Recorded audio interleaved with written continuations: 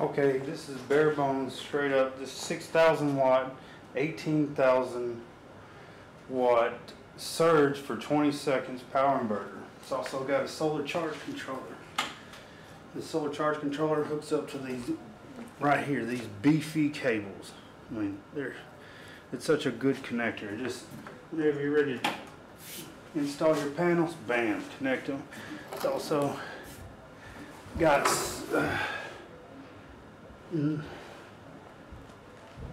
10 different battery types. All the battery types are listed directly right here. It also tells you the charge voltage that you're going to be required for that. It's got a power saver off, power saver automatic, and then turn off. So basically, when you want it to run, no matter what, if it's got a power saver issue with running light equipment like a small laptop computer or something like that, you can turn it directly on. Basically, this is on always. This turns off the inverter for every period of time, you know, for 30-40 seconds. Then it turns back on, checks, turns off, turns on, turns off, ever so often. Whenever the unit's prepared to turn on, when it has a load sufficient to turn on, it'll automatically turn on. For instance, if you wanted to use power tools and you're ready to use it and you don't want to wait, you just turn it directly on. If you've got a load top circumstance, that'll immediately, you know, kick on, for instance, a refrigerator. It'll automatically turn the refrigerator on and off as needed. Let's take a look at the back here. Underneath this cover, it's got a transfer switch set up. If you set this up with a transfer switch, it's got 10 millisecond transfer time. That means you got no delay. 10 milliseconds is such a short amount of time that it's irrelevant. You would never even see that the power had switched.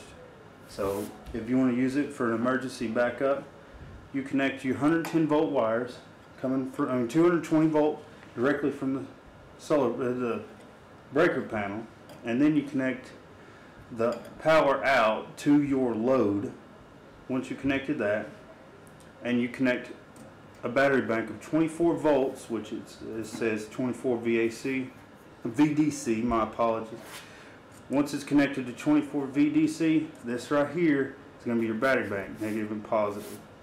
And then photovoltaic input, DC output. So you would actually connect it right here if you was going to tie into your solar panels. Now you can also tie in to batteries right here a separate bank to charge than this bank right here. You've got a circuit breaker for leg 1, circuit breaker for leg 2. It's fairly simple. You got SW switch 4. That is for turning on and off the generator remotely.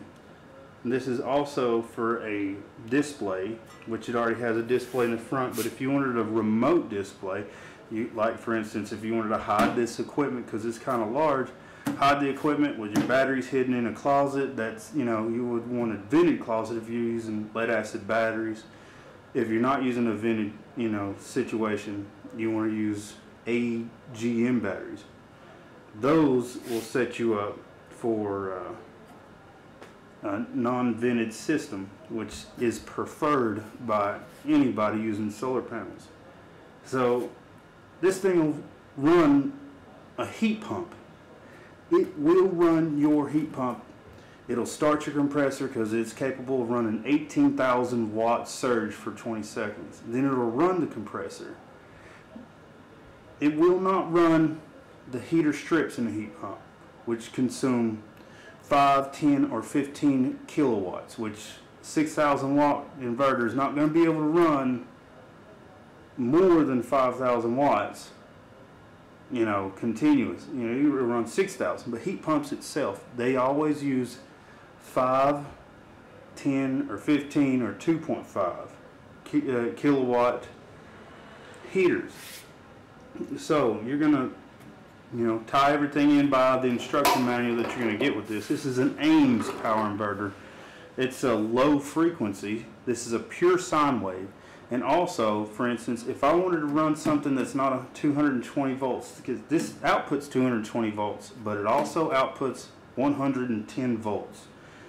And it's also pure sine wave, which is safe for sensitive electronics. A pure sine wave is so much better than a modified sine wave or a square sine wave. I've had this thing hooked up and it works great. I mean, you can run anything off of this machine. But beware, this thing does require a large array of solar panels. If you don't have that, this is probably not what you want to start out with if you're starting out with a small system. This will run your house. This is very, very, very good system builder to build around. You can put 60 amps of solar panels directly into it. And you're going to be able to put 9 120 watt panels that are 12 volt panels, or you can put 6 240 watt panels that are 24 volt panels. So I'm going to do the 6 240 volt panels. It's coming up here soon. I've got 3 sets of that Harbor Freight junk that I got for next to nothing. I got 2 120 watt panels. Those can be in the future if you guys like it. If you don't, it's okay. I apologize if any inconvenience on the way I've displayed this for you. If you want more, tell me. Send me a message on YouTube. Leave the comment section below. Let me know what you think. Subscribe, and you'll see more if you, you like it. Thank you. This is Philip 20 with Guns, Games, and Racing, and a little bit of everything. Thank you. Have a good day.